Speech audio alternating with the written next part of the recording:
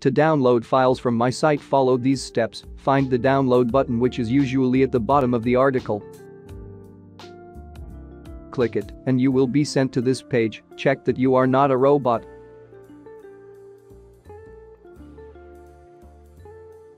Click on Free Access. After that, complete the tasks given, which can be enabling notifications or reading an article. After that, click Continue.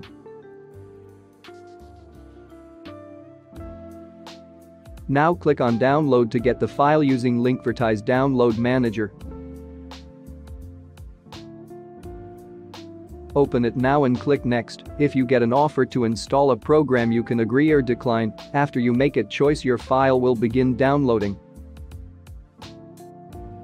After it's done, click on Finish. If you get another offer, choose an option. Now click Open to open the file. Here it is. Thanks for watching, and if you have any questions, leave a comment down below.